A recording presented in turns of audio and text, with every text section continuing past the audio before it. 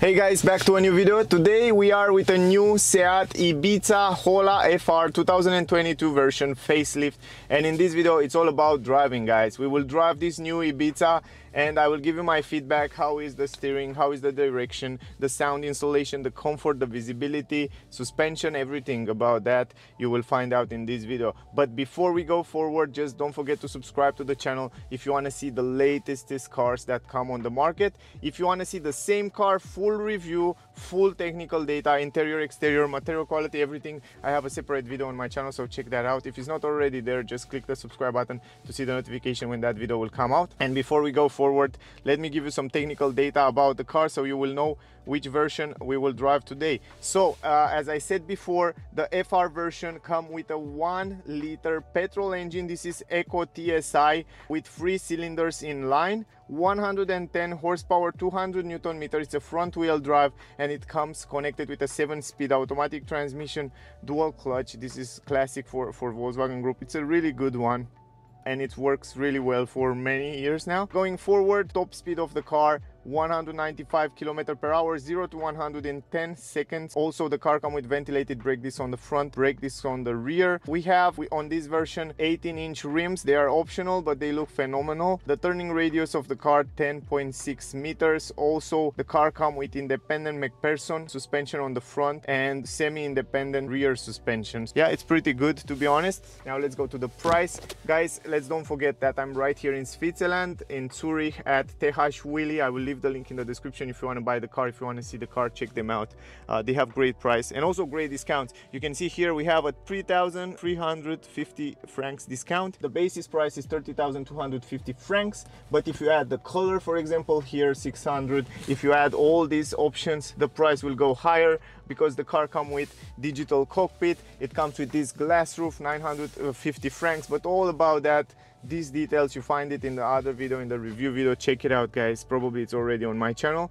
And the final price will be 31,170 francs. I will add the price in dollars so you can make an idea with this discount. So keep in mind, you have also this discount included in this price. So it's a good price for what this new Ibiza offer. The seats are leather and here you have some kind of nice kind of Alcantara. Not sure if it's Alcantara, but it feels like Alcantara. Very good quality also on the roof, the steering wheel, the cockpit, the climatic system. You have so many features that you can see in the other video. This video, it's all about driving, so I don't want to make the video too long. Let's start driving the car, guys, and in the end we will make the conclusion. So yeah, let's do it. All right, guys, let's drive it. Here's the key, by the way. It's the same simple key as Volkswagen Group used it for the last years. Lock and unlock, what you can do with the key. Of course, the car comes with keyless entry, so all you can do, put your finger here to lock it and put your hands here to unlock it. Let me try again, just like that. Anyway, it's working. I don't know, sometimes it works, sometimes not. Before it was working. I will leave the key right here. Going inside the car, normal pedals, no aluminum pedals, but we have lovely leather seats. I love those seats, guys. The comfort on those seats, they are big, they are bright, they are super comfortable, and I like that. And also we have this side support. Also we have soft material here. The steering wheel, it's one of my favorite, this FR steering wheel from SEAT. It's lovely. You have a great grip, great quality, and also you have physical button here to change different function. For example, the cruise control is here, and here is the controllers for the cockpit. Press the brake, start engine button is here. You start the engine really fast and nice. And then here we have driving modes. You can see the mode here and you can change the driving modes. We have manual handbrake like a proper sporty car. Manual handbrake, 2 cup holders here. We have 2 USB ports. You can charge your phone wireless. We have also climatic system right here, dual zone climatic system.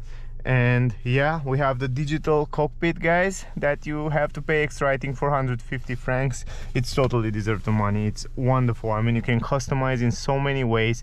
You can see the classic way, you can see all the map, you can see just like that. This is my favorite view, to be honest. I really like it. And of course, as I said, you have like 3 different driving modes: eco, normal, and sport mode. And also you can individualize the way you want it. So if you go to individual, and then you go to steering, normal or sport, you can go to engine, sport, eco, AC. So you can change how you want it. We will drive first time in eco mode, and then we will see as we go. I will give you my feedback. You can adjust the steering wheel up, down, forward, backward manually from behind there. The visibility is great. Also, I notice in the mirrors, great visibility, nothing to say. Also on the side, you can adjust the mirrors electrically from the interior. Let me put the seat belt and then we will start driving. Here in the front, we have the navigation. We can leave the navigation just like that. Also, if you want to find out more information about this new multimedia system and everything about the car, I have a separate video, the full review. Let down the handbrake, put it in drive, and then let's drive, guys. Also, the car comes also with S mode, sport mode. If you go like this down one time, you go directly in sport mode. You don't have to change the different driving modes. If you want to go back to eco, you go like this, you go back to eco. So that's something to keep in mind. What I notice is that the car doesn't come with auto hold. So if you want to hold the vehicle, you have to press the brake all the time, but it has hill assist. Hill assist is different from auto hold. Hill assist, when you are uphill, it will help you a few seconds. It will hold the car and then you can accelerate. It will not go backwards. Now the turning radius 10.6 meter, if I remember well. We will try it right here, and the car, it's relatively small, it's very small, and you can see you can turn it in small spaces. Another thing that I notice is that the car, it's quite light, and also the steering wheel, it's very light. You can control it very simple, and that's something that I like very much. It's relatively easy to control it. It's easy to park it. If you want to park it right here, for example, you just go like this and then go in reverse. The car comes with a reverse camera, and the camera resolution is relatively good. And look how easy it is to park it. You see everything there. Also, the car comes with parking sensors, so you can park it super nice. Now let's drive the car, guys. Let's go on the street a little bit. Yeah, I like it. Until now I like it. I like how it feels. It feels quite compact, I should say. Really compact. The pedals feel fine. In this price range, around $33,000. I don't know how many cars you can buy, and with this kind of technology and comfort, and yeah, we have a lot of safety features as well. It comes with lane assist, adaptive cruise control. It's quite nice. And also the cabin here, it feels quite premium inside. You can hear so much noise from the exterior, and this is a good thing. I wish, although the car will come with an electric handbrake and auto hold here instead of this handbrake, but I know some people really like the handbrake, and I guess it's fine. But for me personally, I like the electronic handbrake. I like very much the visibility from the driver point of view. Very good visibility on the cockpit, on the multimedia. You have great visibility.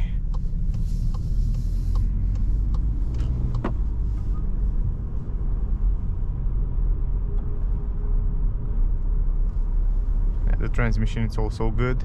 Right now in eco mode, it will change the gears a little bit faster. Yeah, by the way, almost. Let me set up the navigation already from now, so it will know to come back then. Good. You can see also on the cockpit the navigation. I like the way it shows you there. It's really clear. The cockpit, it's one of the best, and for only 450 francs, it's a blast to have it. Good visibility in the mirrors. The brakes, the car, it's almost brand new, so the brakes, you can hear the brakes now because of the snow. It was rainy days this period, and that's why you can hear them, but they will stop squirking after a while.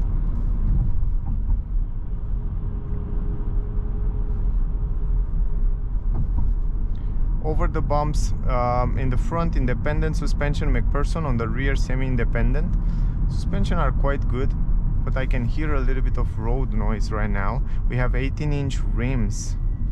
The rubber is quite small, and we have beautiful rims, but Until now it seems to be a little bit noisier. I think the 17-inch rims will be much nicer, much smoother I should say. Oh, let me turn on the climatic system. Yes, this is good. I don't want that the windows to get foggy. Anyway, it feels overall, it feels really good. Also the stability, it's nice. It feels quite sporty, more sporty than comfort I should say, to be honest. It feels quite close to the ground, quite like sticking to the ground, and that's a good thing. I like that. So for those of you that are into sporty cars, the suspension and stability on the ground, it feels really close to the ground, and also it feels quite light. The car, it feels super light while you're driving. Also you have lane assist here, travel assist. You can activate the travel assist. I think the car comes with the newest is travel assist, guys. And this travel assist, in my opinion, it's really good. I tested before on other Volkswagen cars and it was so good. I mean, it stays so good between the lanes, and was so precise, and I love that. I really love that. You should try it, guys. The pedals feel quite good, smooth, nice. You can hear the brakes squirking. No more. Yeah, they were a little bit in the beginning, but now it's much better. If you want to change the driving modes, you can do it from here, from the button. If you go to normal mode, let's see, in normal mode, yeah, the steering wheel seems to be very similar in normal mode, not big difference, but the acceleration, it's a little bit more. Yeah, it's not so aggressive, but the gearbox is changing the gears a little bit faster, just a little bit. They just set up the gearbox a little bit different.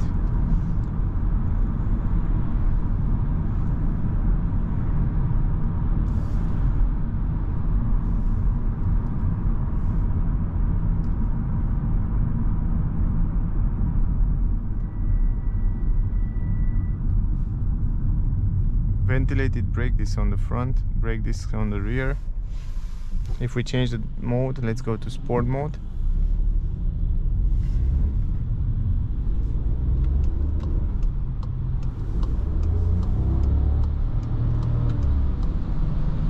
Oh yeah, a little bit more fun to drive in sport mode.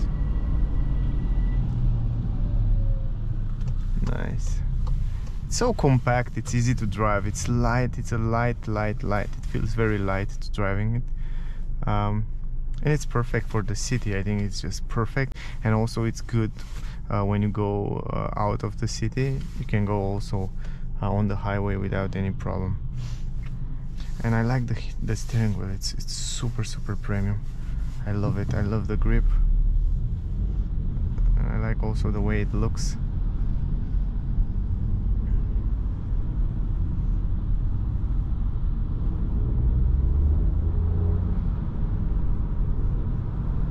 It's not so explosive, so don't expect that to have crazy power or crazy acceleration, because it's relatively a small engine, 3 cylinders, only 110 horsepower.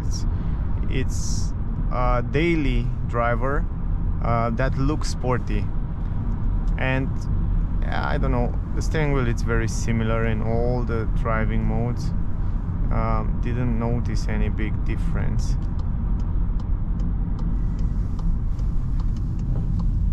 I can say that the car, it's super sporty, or yeah, it's more like a daily driver with a nice look. Yeah, the steering wheel maybe it's not so comfortable in sport mode. Let's go to normal mode again. I just want to try that. I'm really curious if it's a difference, if you really feel a difference, but I don't think so. It feels quite similar. It feels quite similar. So no big difference in different steering when you change the driving modes, just a little bit of difference. Over the bumps here are a few huge bumps, and he's doing fine. He's doing fine. I like that it feels really close to the road. It's more like in the sporty direction than in comfort direction. Like some cars, sometimes you feel like super comfortable. It feels like you're kind of floating, but this one, it feels really close to the road. You can see right now you still have that power. When you need to go in, you can go in without any problem. And right now we are in normal mode. The transmission, it's relatively good. From 1 to 10 I will give it an 8 to transmission. I like it. Overall it's a good car. It's a reliable car, and those mechanical parts that comes from Volkswagen are reliable. They are tested for many years now, and they are quite reliable. I like also the driving position. It's a good visibility, and also it doesn't feel low on the ground. That's surprising. And the seats I adjusted all the way down, and it feels to stay a little bit higher.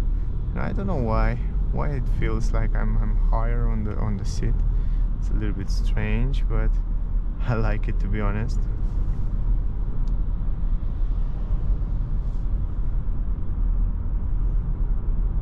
And it's silent inside. Another thing that worth mention, it's that the car is silent. You can't hear so much noise from the exterior.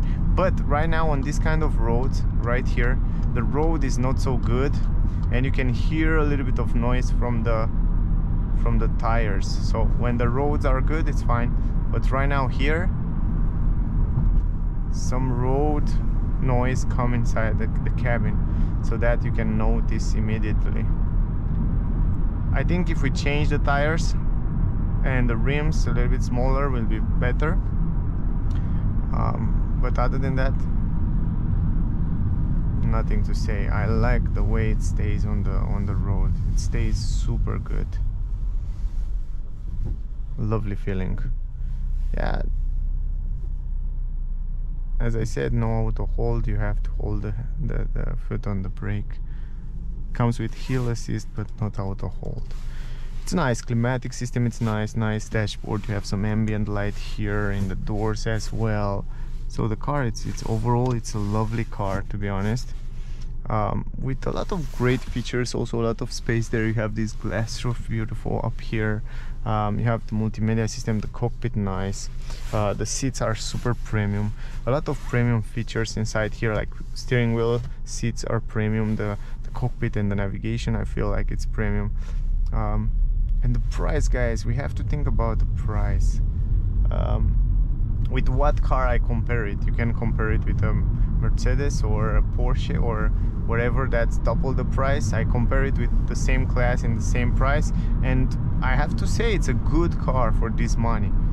For 30,000, around $30,000, with all these options, it's super good. And also it's beautiful from outside. Let's don't forget the LED lights. We have one of the best LED lights, the headlights, the LED on the rear, the nice design. It's beautiful. Also the car, it looks nice from the exterior. We can say that it's an ugly car because it's beautiful, and it's so easy to see on the cockpit. The navigation, it's positioned really well, even the multimedia system, so you have a great visibility. You just have to take your eyes for a few seconds, and you know immediately where you should go, where you have to go, and that's really good.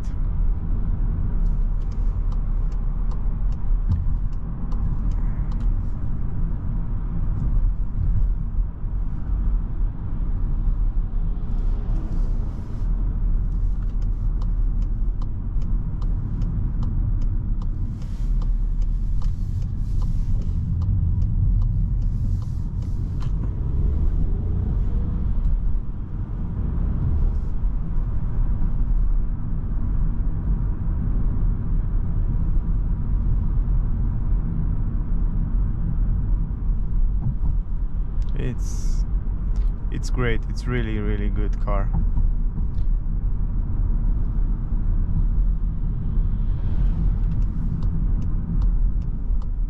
And it's, in terms of driving, it's very similar with Volkswagen Polo.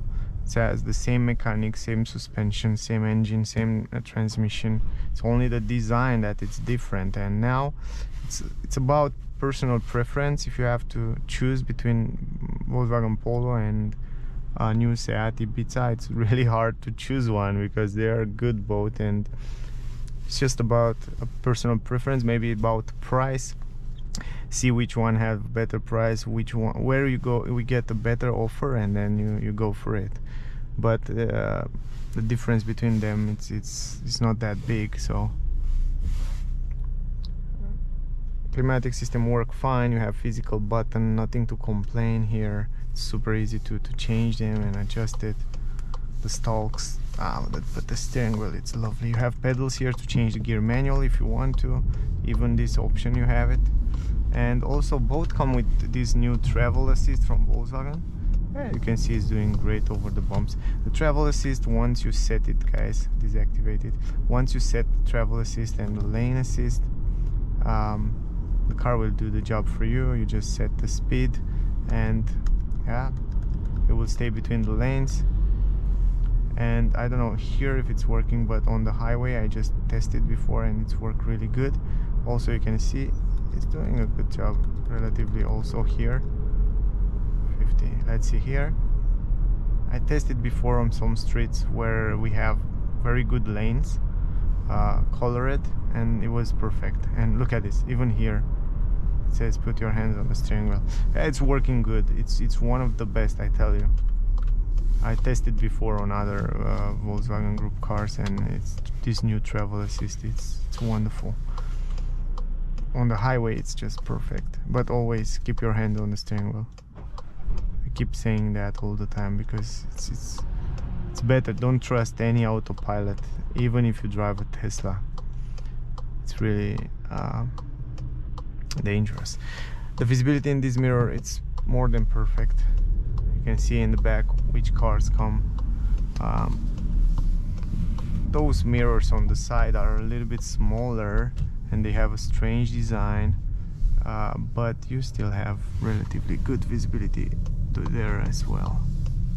So yeah, we'll have to park the car there. Let's park the car, guys, and end up the video.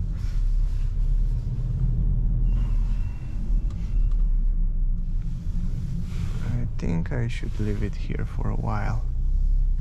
Also, we have parking sensors in the front, on the rear, manual handbrake, stop the engine, and then you can see also the consumption, how many kilometers we did, and yeah, overall information on the screen. So that was the video, that was the test drive, guys. I hope you get some useful information from here. If I missed something, just ask me down below, wherever you want to know about the car. Overall, it's a good car with a good price, a good quality for the price, I should say. What you pay and what you get, it's somehow equal and good. Anyway, my rating from 1 to 10 will be 9.7. This is my rating for the new SEAT Ibiza. It's a good car, a good price. I like some premium features here, like the seats are super comfy. I can drive a million miles. I'm sure I will never have back pain. I like the glass roof, I like the space in the back. The multimedia and the cockpit and the steering wheel are one of my favorite stuff. The exterior, I love the LED lights, and the design look nice, much better than the previous version. And yeah, overall it's nice. It's a nice car. Good, guys, that was the video. Thank you for watching. Don't forget to like, share and subscribe. If you want to see the full review with the same car, I have a separate video on my channel. Check it out. Don't forget to check out TH Willy in Zurich. If you are in Switzerland, around Switzerland, you can tell them you see my videos, you come from me, you will get a nice discount. And also, thank you for watching. Stay safe and see you next time. Bye, guys.